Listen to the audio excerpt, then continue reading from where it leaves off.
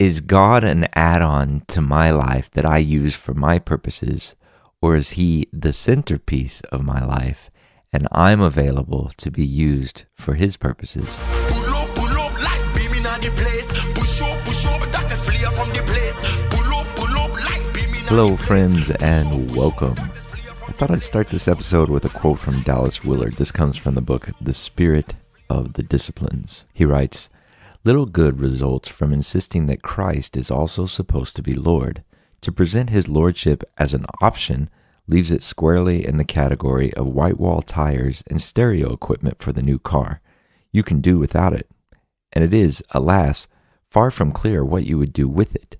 Obedience and training in obedience form no intelligible doctrinal or practical unity with the salvation presented in recent versions of the gospel." A little bit later he goes on, "Nondiscipleship costs abiding peace, a life penetrated throughout by love, faith that sees everything in the light of God's overriding governance for good, hopefulness that stands firm in the most discouraging of circumstances, power to do what is right and withstand the forces of evil. In short, it costs exactly that abundance of life that Jesus said he came to bring." He continues, "The correct perspective is to see following Christ not only as the necessity it is, but as the fulfillment of the highest human possibilities and as life on the highest plane." Perhaps another way of phrasing what Willard is saying here is that, is God an add-on to my life that I use for my purposes, or is he the centerpiece of my life and I'm available to be used for his purposes? So am I using God to get him to do what I want him to do, or am I allowing God to use me to do what he wants me to do? And of course, from a human perspective, one person using another person to get them to do what they want, that manipulation either way is bad.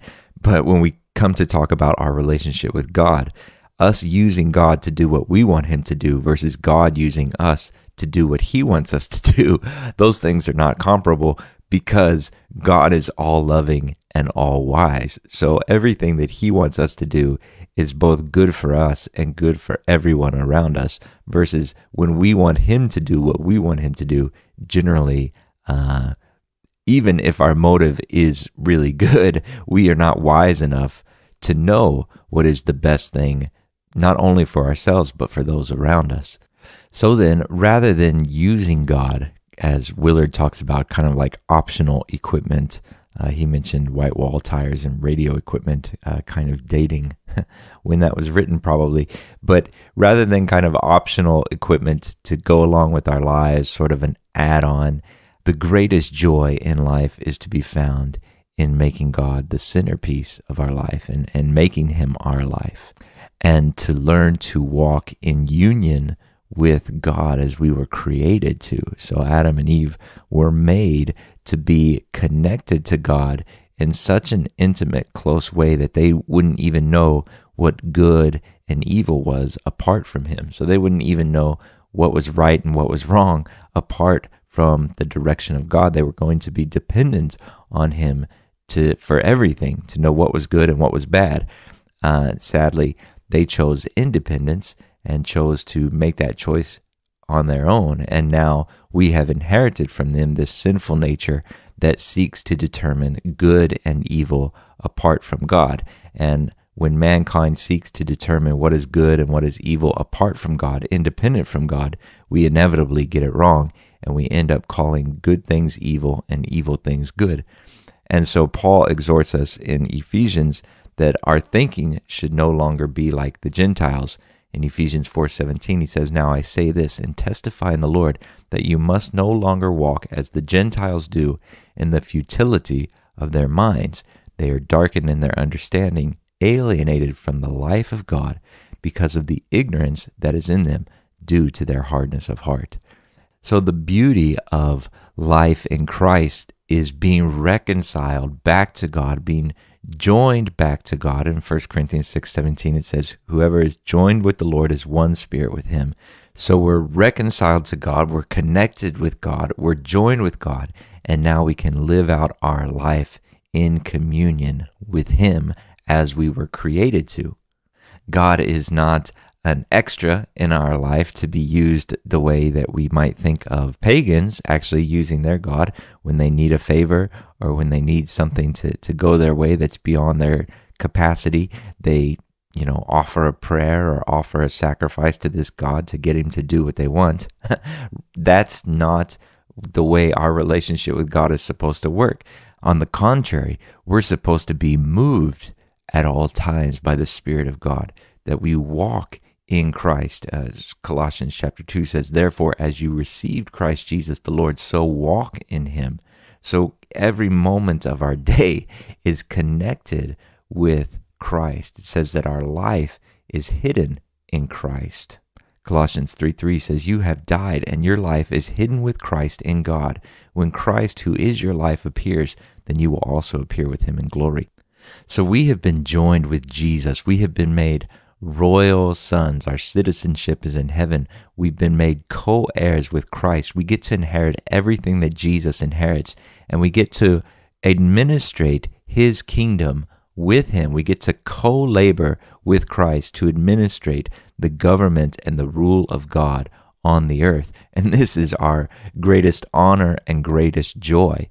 And regardless of where we find ourselves geographically or vocationally, it doesn't matter if you're a shoe salesman in a mall in America or if you're a farmer in rural Indonesia, you can still experience the rule and reign of Christ regardless of your position in life, regardless of your location on planet Earth.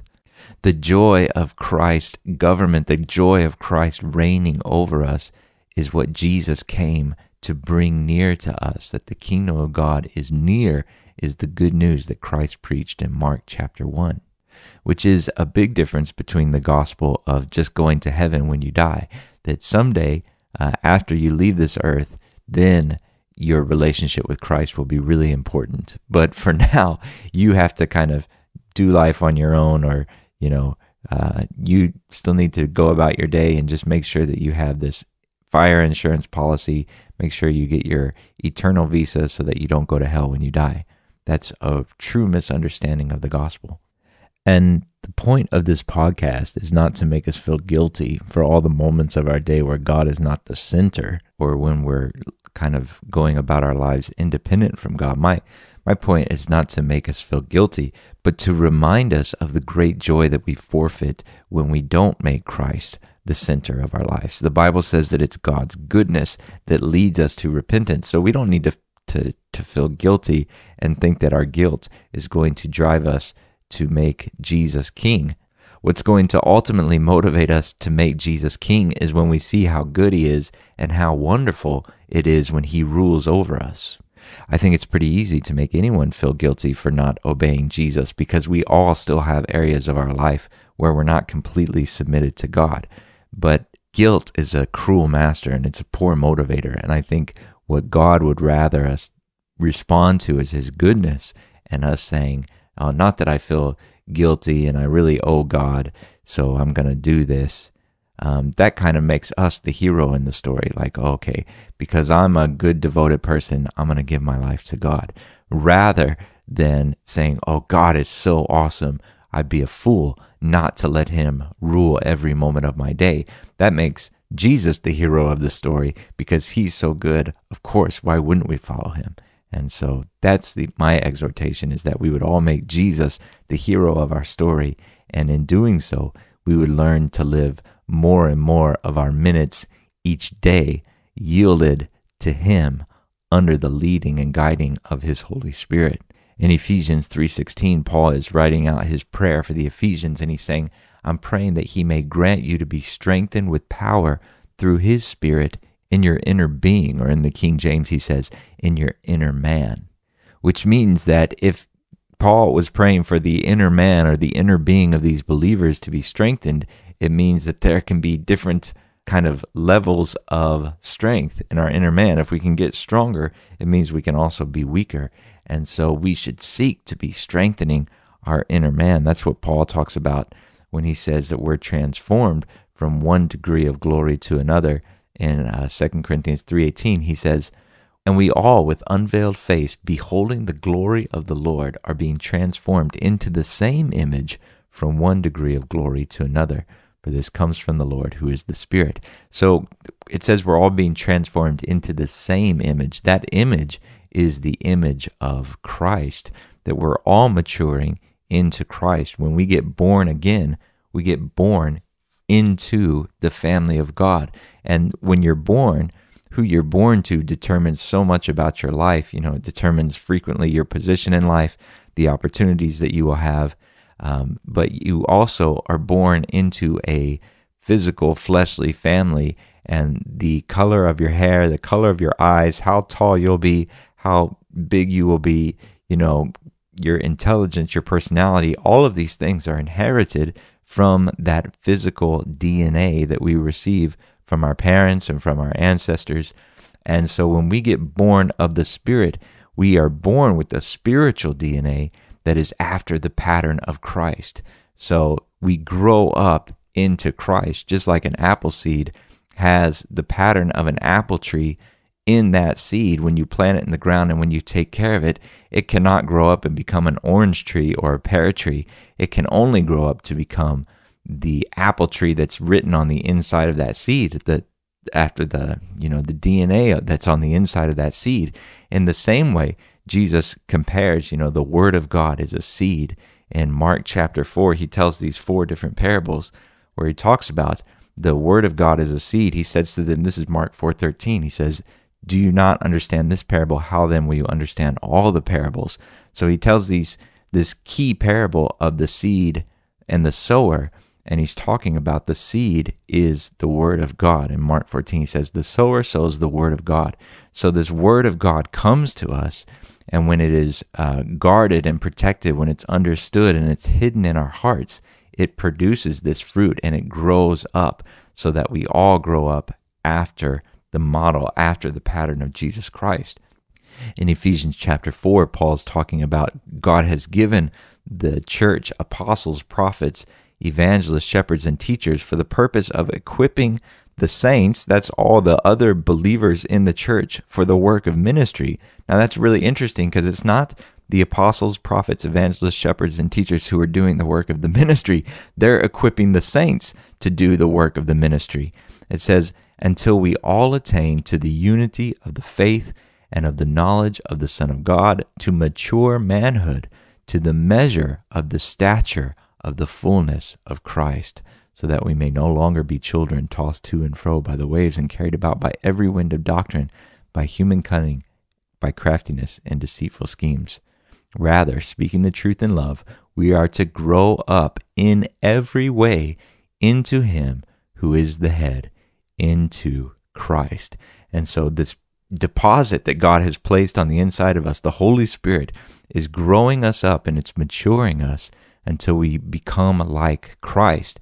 And how did Christ walk on the earth? Well, in John chapter 4, Christ says, "I only do what I see my Father doing." So Christ walked in unity with the Father, only doing the things that he saw the Father doing.